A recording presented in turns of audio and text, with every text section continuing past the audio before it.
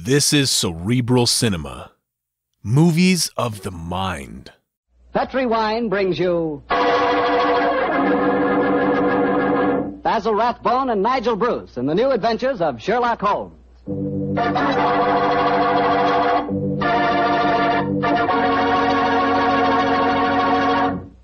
The Petri family, the family that took time to bring you good wine, invite you to listen to Dr. Watson tell us another of his fascinating stories about his old friend, that master detective, Sherlock Holmes. You know, we're really happy to be back with you once again, and we're looking forward to getting together at this time every week from here on out. And I hope you won't mind if every once in a while I sort of get a word in edgewise about Petri wines. You know, and I really mean this, Petri wines are wonderful wines. For instance, right now, I wish I could give you a glass of Petri California port. You could hold that Petri port up to the light and look at its clear, deep red color.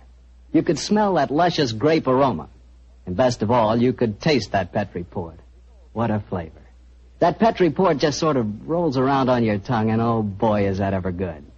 Try Petri port after dinner some evening, or try it when some friends drop in. You can serve it proudly because, after all, the name Petri is the proudest name in the history of American wines.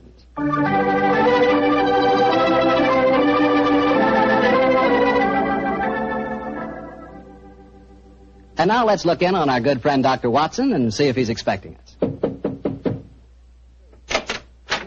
Come in, Mr. Bartell. You're just the man I've been expecting. How are you, Dr. Watson? It's good to see you again. Thank you, my boy. It's very nice to see you again, too. I've missed our Monday night visits during the last 3 months. Sit yourself down. Would you care to join me in a glass of port? Well, thanks, Doctor. That'd be nice.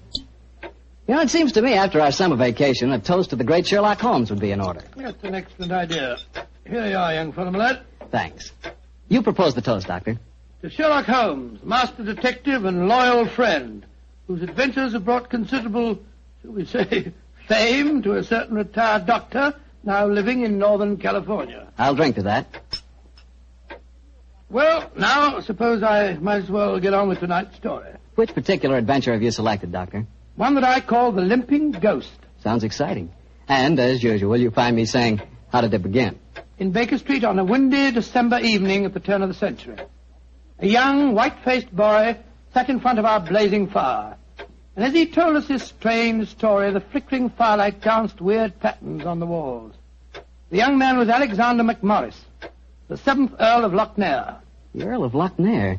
Say, didn't I read in the papers the other day that the 8th Earl of Locknair had been killed in an airplane accident? Quite right, my boy. Even in this day and age, the tragic history of violent death seems to dog the footsteps of the Locknair family. But to return to my story. On that December night in 1900, we heard the whole history of the Limping Ghost of Locknair. The first Earl had lost a foot at the Battle of Flodden Field in 1513. In spite of this terrible handicap, he fought on valiantly until he died on the battlefield from loss of blood. From then on, right until the time this story begins, the Limping Ghost, clad in a suit of armor, always appeared at Locknair Castle before and after the death of the current Earl. Yes, Mr. Bartell, it was a strange story that Sherlock Holmes and I listened to that night. A story of death and horror over the centuries, punctuated by the limping clank of ghostly armor.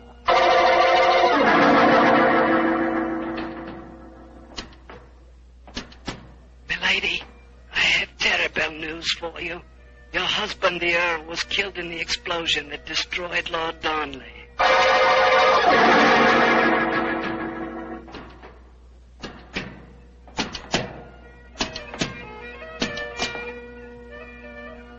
Milady, the Guy Fawkes plan to blow up the Houses of Parliament has failed. Your husband is in the Tower of London. They say he's to be hanged, drawn, and quartered.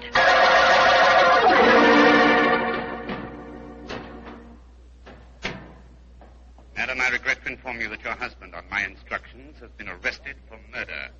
I have no doubt that he will hang. And that's the story of the Lochnairs, Mr. Holmes. You were instrumental in sending my great uncle to the gallows, a fate which he richly deserved, I'm told. So it seemed only natural to come here to Baker Street and consult you now that I'm in trouble. I shall be most happy to do anything I can to help you, sir. I don't remember anything about your sending the Earl of Locknair to the scaffold, Holmes. Well, he did, Dr. Watson. Oh, really? And the servants have always sworn the ghost really did walk at midnight on the day that he was hanged. Indeed. Now, sir, I suggest that you tell us what problem brought you here. The ghost is walking again, Mr. Holmes. You know what that means. According to the legend, that the present Earl will die. Exactly. And as I'm the present Earl, you can see why I'm rather worried. Am I to understand that you've actually seen this ghost yourself? Yes, Mr. Holmes. The night before last, Betty, well, that is, Miss Nolan and I were sitting in the dining hall in front of the fire when we heard a strange sound up in the musicians' gallery. We looked up and in the moonlight saw a ghostly figure in armor limping towards the staircase. Oh, gracious me. My dear sir, you're certain that you really saw it? Moonlight can play strange tricks, you know. There wasn't any doubt about it, Doctor. We both saw and heard it. What did you do? I started to go towards the stairs, but as I did so, Betty screamed and then tumbled to the floor in a heap. Fainted, I suppose. Yes. While I was reviving her, the ghost disappeared. Who's staying with you at Locknair Castle at the moment? Well, there's Betty Nolan. She's the sister of James Nolan. He looks after my estate. Betty and I are engaged to be married. Oh, congratulations, sir. Thank you. Yes, indeed. Anyone else staying with you? Yes, a distant cousin of mine, Jeremy K. McMorris, an American. He turned up in England a couple of months ago with his son Walter. They're both with me at the present. A distant cousin. That's right, Mr. Holmes. Actually, they're descendants of a more than usually black sheep branch of the family. I don't know how long the old man's going to be with us, though. If you ask me, he's a dying man. How do you say that, sir? As far as I can gather, he's been wasting away for years. It's only a question of time before his strength fails him entirely. I was hoping perhaps you could take a look at him, Dr. Watson. That is, if I could persuade you and Mr. Holmes to come and stay at the castle for a few days. Well, what about it, Holmes? It's an intriguing problem, Watson. The current Earl of Locknair would seem to be in danger. A cousin of his is dying of an obscure disease, and the ghost of Locknair Castle is walking again. Yes, it's an irresistible invitation. I see no reason why we can't leave on the Scotch Express tonight.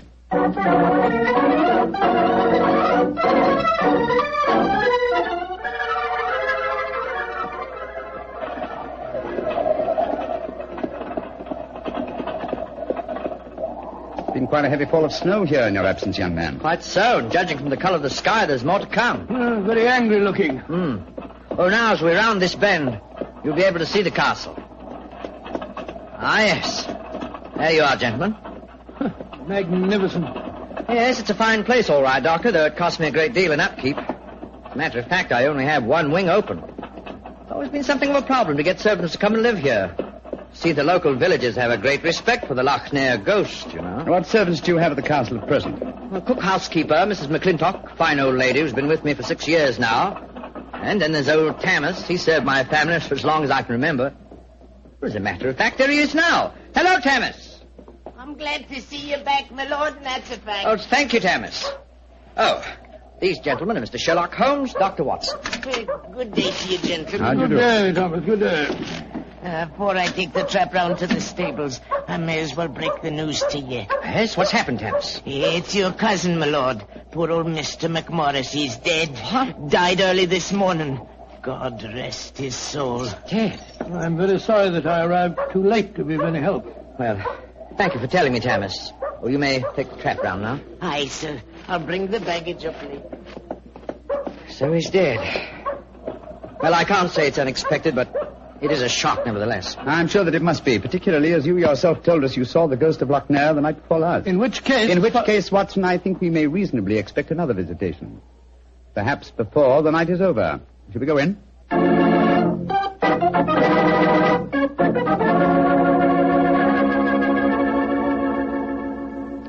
This is Miss Nolan, my fiancée, Mr. Sherlock Holmes, and Dr. Watson. I'm very glad to meet you. How do you do, sir? And this is her brother, James Nolan, the manager of my estate. How do you do, sir? How are you, Mr. Nolan? Much better for seeing you both up here. I'm sure it won't take you long to lay this ghost business by the heels. Oh, well, I trust you don't overestimate our abilities, Mr. Nolan. Alec, you've heard about your cousin, of course. Oh, yes, my dear. Tammas told us as we drove up. Where's Walter? He went into the village with the doctor and the body of his father. Oh. He should be back soon. How's he taking it? Very quietly. Too quietly, if you ask me. Those Americans are pretty demonstrative people, you know, and Walter's been no exception.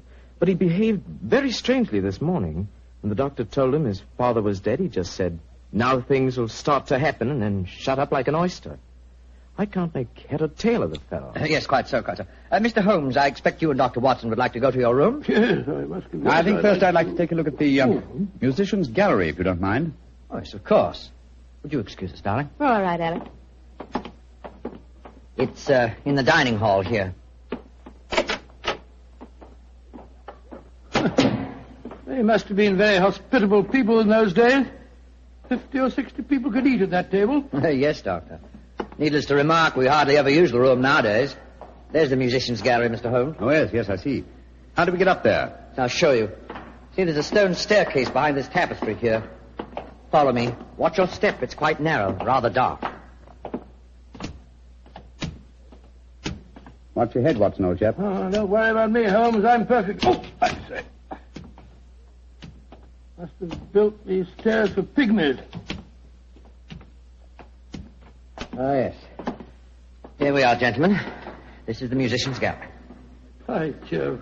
They must have made a pretty picture in the days gone by. A little string orchestra fiddling away up here, and down below the Scottish nobility bobbing and floating round in the intricacies of a Highland schottische, or a stately gavotte or something. Where does that door lead to? To the bedroom wing. And that's where the ghost appeared from the other night, I suppose. Yes, Mr. Holmes. Uh-huh. The door's ajar. You generally keep this door unlocked, sir? Why, no. But the key mysteriously disappeared about a week ago. James is having a new one made. So I must remind him about that. Alec! Alec, where are you? Oh, we're up here, Walter. We're coming down. That's Walter McMorris. My dead cousin's son. Poor fellow, this must be a dreadful day for him. Yes, I'm afraid this is going to be a rather painful interview. Oh, hello, Walter. This is Mr. Sherlock Holmes and Dr. Watson. How do you do, sir? How do you do? Sherlock Holmes, sir. I've heard about you and your friend, Dr. Watson. Walter, old man, I'm dreadfully sorry about your father. Are you now? Isn't that nice of you?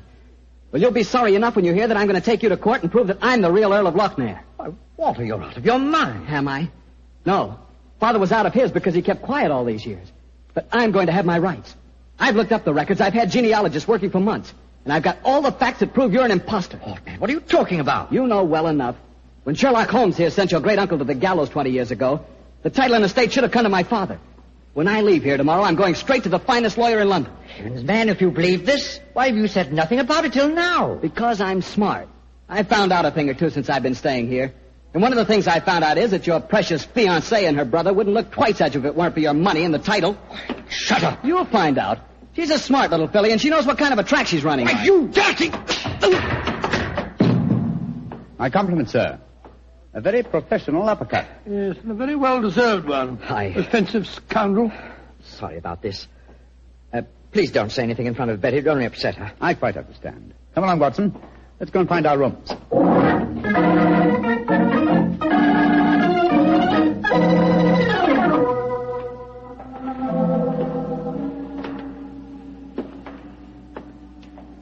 Holmes, it's nearly dinner time. Why are we wandering about here in the dark instead of having a glass of sherry with the others in the library? I'm a conscientious practitioner, Watson. I like to earn my fees. It occurred to me that a further examination of this dining hall might prove profitable. Well, personally, Holmes, I think you're wasting your time on this case. What makes you think that, old chap? It's perfectly obvious that young American fellow was impersonating the ghost a few nights ago. He knew his father was going to die, and he wanted to build up the legend so as to make his own claim seem more believable. Well, that's very sound reasoning, Watson. Though to be logical in his deception, he should repeat the performance now that his father is dead. Well, ghosts only walk at midnight, so why don't we go and have a glass of sherry? Shh. What is it, Holmes? Someone's coming in from the library. The lighted candle. Yes? Who is it? It's me, Mrs. McClintock, the Oh, housekeeper. gracious me, you gave me quite a start. I heard voices and I knew the candles were not alight in here, so I came in to see who it was. You're watching for the ghost, I suppose. Well, you'll no be disappointed, gentlemen, though you may see more than you bargained for. Those that meddle with ghostly things they dinna comprehend are playing with something much more dangerous than fire. Fire burns. But the shades on dead people... Holmes! Look up there in the gallery. The door's opening.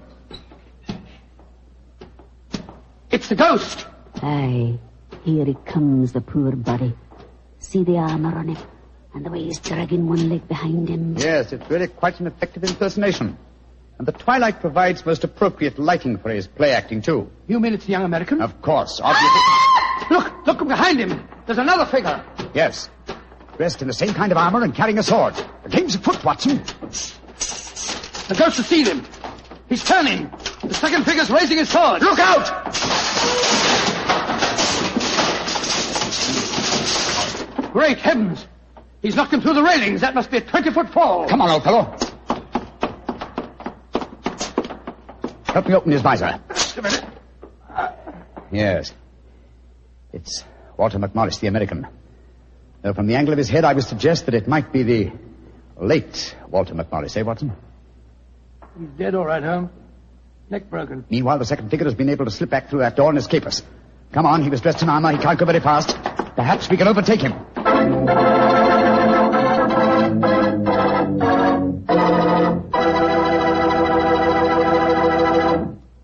Dr. Watson's story will continue in just a few seconds, which is all the time I need to tell you about Petri California Muscatel. Ever try Petri Muscatel? It's a wine that looks like sheer gold, and it's made from big, plump, juicy muscat grapes. Boy, pop one of those muscat grapes into your mouth, and you know you've got something delicious. You know that. And you get the same flavor in Petri Muscatel. It's a perfect wine to serve a lady. Women love it. And that best time to serve it is after dinner or on a Sunday afternoon, you know, times like that.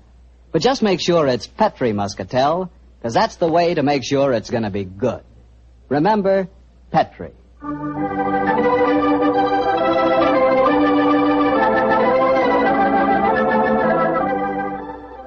And now back to tonight's new Sherlock Holmes adventure and the story of the Limping Ghost of Locknair. Confound it, Holmes. There's no trace of the ghost in the musician's gallery. We gave him too much of a start, I'm afraid. Of course you didn't find him. You'll never find him because he's not mortal. Mrs. McClintock, is the original suit of armor the one worn by the first Earl of Locknair still in the castle? Aye, sir. It's in the library through that door there. I'll take you to it. Don't bother, thank you. We'll find it. Come on, Watson. Bring that candle with you. Right, you, Holmes. If you know what's good for you, you'll stop dabbling in matters you dinner really can. Holmes, what do you make of the second ghost? Another imposter, obviously. But who could it have been? That's what we have to find out, old chap. Undoubtedly someone knew that the American Walter McMorris was impersonating the ghost and used this macabre method to kill him. But why kill him? Possibly his claims to the title and estate were valid. Or perhaps some fanatic was so devoted to the Locknair legend that he assumed the role of ghost and killed him for his sacrilege. Hold the candle a little higher, will you, old chap? There you are. Hello. Here's a suit of armor, Holmes. Lying in a heap on the floor. Oh, on the floor, eh? Whereas it obviously belongs on that stand over there. It's perfectly clear what's happened. The second figure used this armor and slipped it back in here while we were examining the dead man. Possibly, Watson, possibly. At least this armor gives us a definite clue. But it limits the field of possible suspects. How do you mean, Holmes? Well, it's an interesting fact that the human race has grown definitely larger in the past 400 years. Very few modern men can wear authentic ancient armor like this. For example, take the first item on the top of the heap lying on the floor here. These gauntlets of chain mail. Try them on. Well, much too small for exactly. me. Neither you nor I could have worn this suit. No, nor could young Nolan, the estate agent. Whereas his sister could have done. Yes, so could Thomas the butler. He's a small fellow. And if it comes to that, Watson, our distinguished client, the young Earl of Locknair, is himself a small man. By Jove, so he is. And he might easily have had a motive. Young McMorris had disputed his right to the title earlier in the day. But we mustn't jump to conclusions. Nevertheless, you see what valuable evidence this armor has become. Hello. It sounds as if the rest of the party are on the scene. Yes, I suggest that we join them without making any reference to this suit of armor. Remember, old chap, one of them in there is a murderer. And we may have to set a trap to catch him.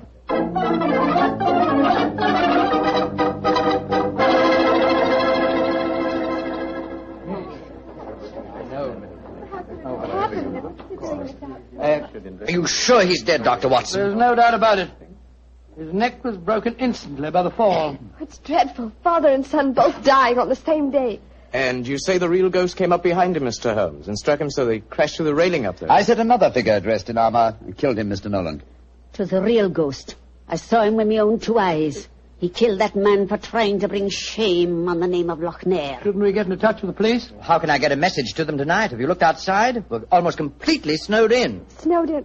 Oh, Alec, I'm frightened. Now, hush, darling. There's nothing to be afraid of anymore. No, at least we have the assurance that the ghost will not limp again. Why?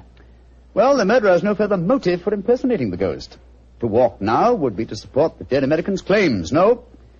We shall spend a quiet night, and tomorrow I shall communicate with the proper authorities as to my quite definite notions regarding the murderer's identity. But if the ghost should walk again, Mr. Holmes? Well, then, sir, I shall know that at last I've encountered a truly supernatural crime and shall retire from the practice of detection.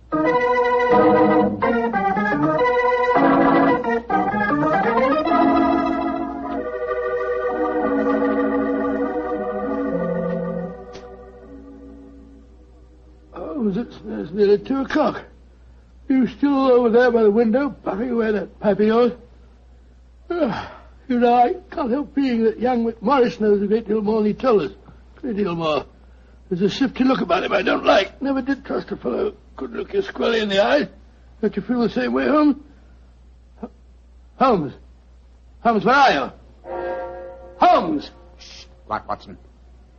Where have you been? I thought you were over there by the window. Been talking to myself. Never mind that, old chap. Get your slippers on and your dressing gown. We're on the last lap of this strange, eventful tragedy. Oh, thank the Lord for that. Perhaps I can get some sleep. Holmes, where have you been? I went to the musicians' gallery and baited the trap. Now it's ready to spring. Don't dawdle, Watson. Come on. I'm not dawdling. What do you mean you baited a trap? You'll see for yourself in a few moments. As a matter of fact, I really baited it when I said downstairs that if the real ghost should walk again, I would retire from the practice of detection. I didn't understand your saying that myself. Well, I was tempting the murderer to show his hand once more. Come on, please. Where are we going?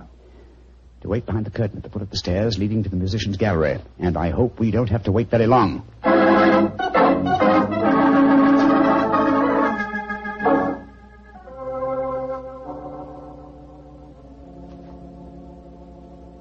Holmes, I'm getting a crick in my neck trying to peer through this wretched curtain. How much longer do we have to wait? Until our murderer arrives. You certain he'll come? Not certain, but hopeful. Extremely hopeful. You know who it is, don't you? Yes. But my proof is too thin for a court of law. I must catch him in the act. Here he comes. Splendid. Let's go up and grab him. No. They walk into my trap. He's coming towards the head of the stairs. Oh! Great Scott! Exactly. A simple piece of wire stretched across the gallery is remarkably effective, even with ghosts. Come on, Watson. Help me off with this visor. There we are. Good Lord, it's James Nolan. Exactly. What's happened? You walked into a simple trap, my friend. I'm afraid the next trap will be more lethal, for it will undoubtedly prove to be the one beneath the gallows.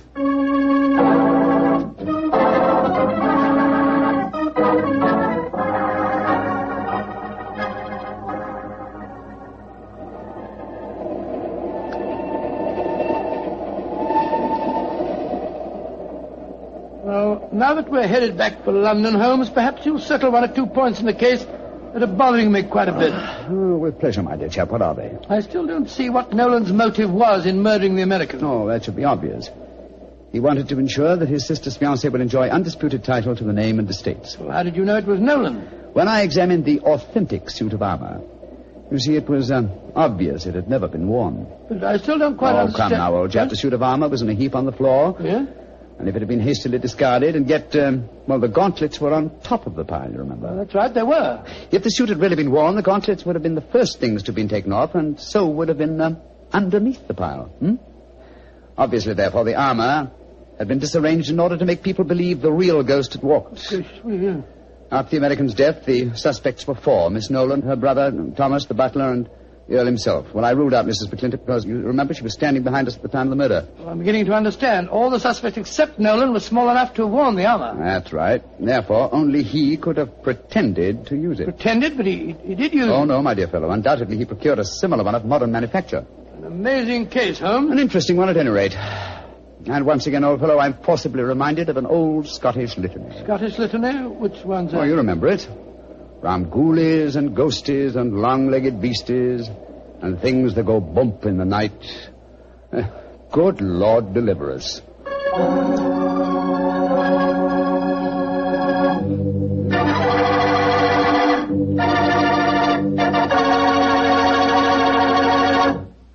Well, Doctor, that was really a swell story. You know, for a while there, I was beginning to believe in ghosts. Well, I'm ashamed to admit it, but at the time, so was I. You know, this sounds silly, but I bet it would be fun to be one of those legendary English ghosts. You know, go around sticking your nose into everybody's business and playing practical jokes like mad and nobody able to figure out who did it. That would really be fun in a way. Well, you can go around scaring people all you want to, but not for me. I think a ghost leads a terrible life myself.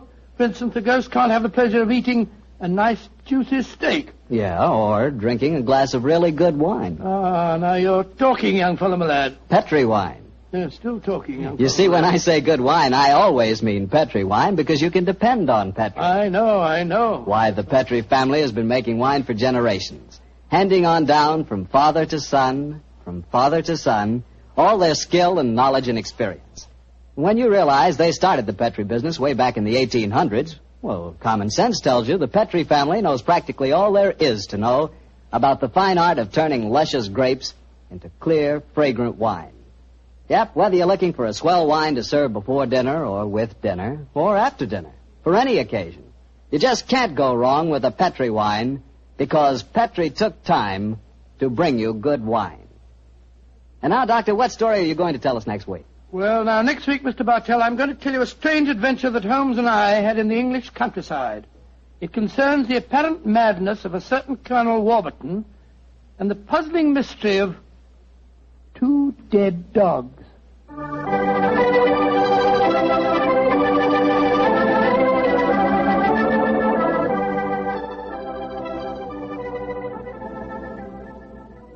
Tonight's Sherlock Holmes adventure is written by Dennis Green and Anthony Boucher and is based on an incident in the Sir Arthur Conan Doyle story, The Crooked Man.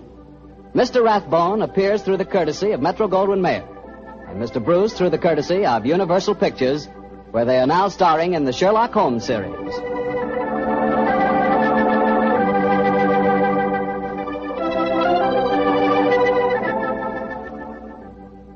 The Petri Wine Company of San Francisco, California, invites you to tune in again next week, same time, same station. Oh, the Petri family took the time to bring you such good wine. So when you eat and when you cook, remember Petri wine. To make good food taste better, remember... Petri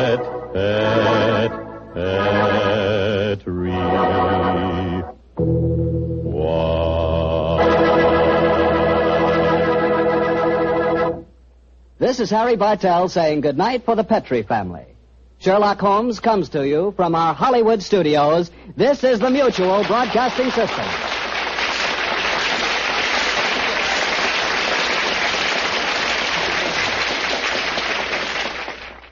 Cerebral Cinema hopes you have enjoyed this movie of the mind.